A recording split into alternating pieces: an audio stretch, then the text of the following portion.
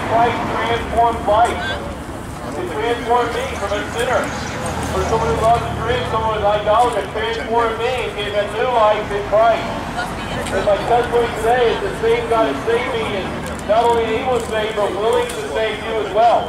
So Jesus, when he was preaching the gospel, he said, go and preach to the whole creation, but many to those who believe shall be saved.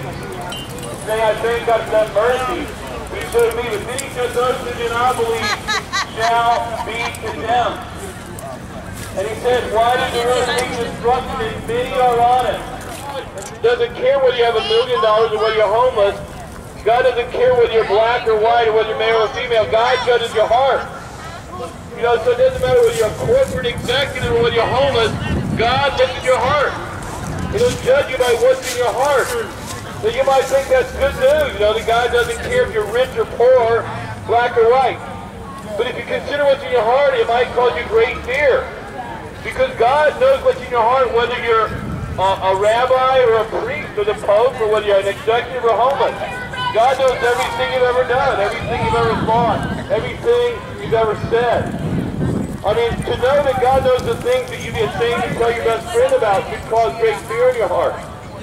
The things that might cause you to blush that you've done, God knows those things. Because God doesn't look at the appearance. I mean, you could be wearing a burqa and clothe yourself in modesty. You could be a priest in fine clothing. It doesn't matter because God looks at your heart.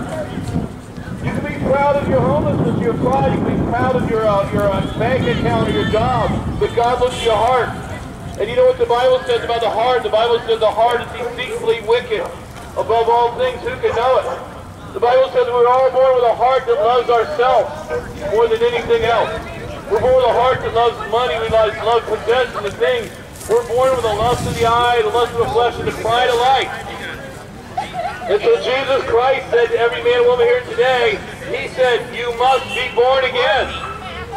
To be born once in the flesh, loving sin, Jesus Christ said, you must be born a second time, born in the Spirit, loving the things of the God. Born in the Spirit, loving righteousness and not loving sin anymore. You must be born again.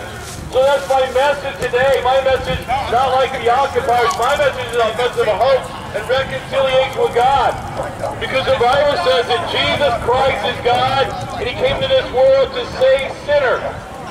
He came to save the lost. So today, if you think you're a good person, he didn't come for you, he didn't die for you, he didn't shed his blood for you. He came to save sinners who acknowledge their guilt, who would be broken over their heart would be broken their sin, and they cry out for his help and mercy.